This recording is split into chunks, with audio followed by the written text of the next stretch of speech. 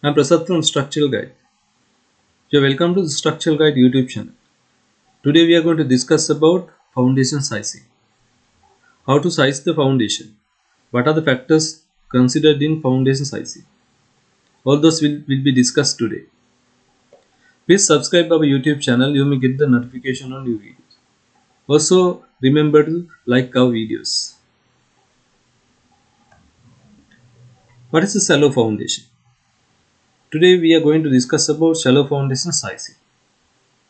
There are different types of shallow foundation. Out of those, I have listed several. Spread footings, combined footings, strip footings, inverted T footings, raft foundations. So all those foundation can be sized or their length and width can be determined. The method we discussed today.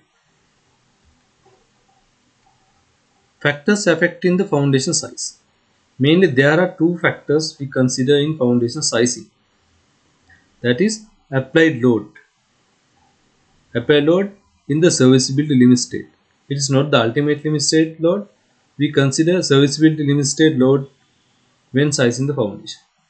The next factor is the allowable bearing capacity.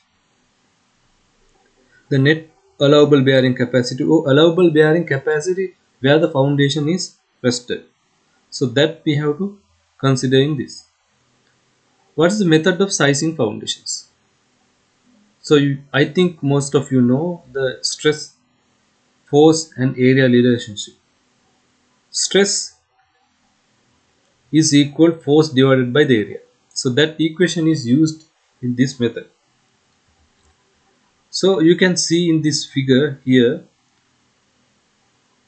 area is equal to force divided by the stress. Force is the serviceability limit state stress, force. Stress is allowable bearing capacity. With that we can determine the size of the foundation. Let's discuss with this a work example. This figure here you can see the length and width of the foundation. So these are the length and width. In this case we consider square foundation. Then width and length are equal. Area of the footing is what we are going to determine initially. In this example we consider serviceability load apply on the foundation as 150 kilonewtons. Allowable bearing capacity of soil as 150 kilonewtons per meter square. So we know the area and we can calculate the area.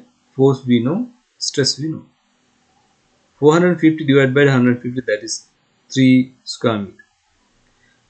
Now we have to find the length and width. So area of the footing is we have already found now.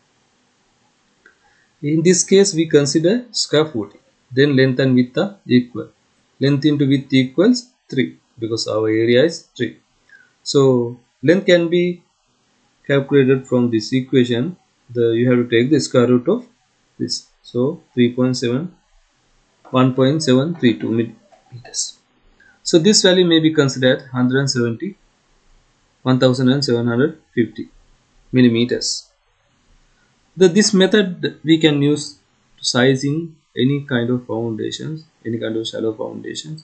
If you know the allowable bearing capacity and applied load on the footing or applied load on the ground. Okay. This load should include the weight of the foundation also.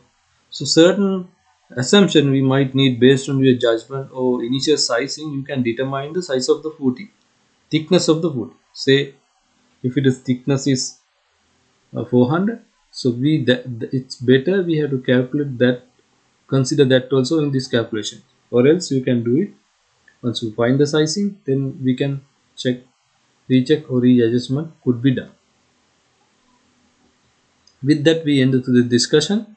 So we discuss about the foundation sizing. How do we do? What are the factors to be considered when sizing the foundation? Thank you very much. We meet again from new video.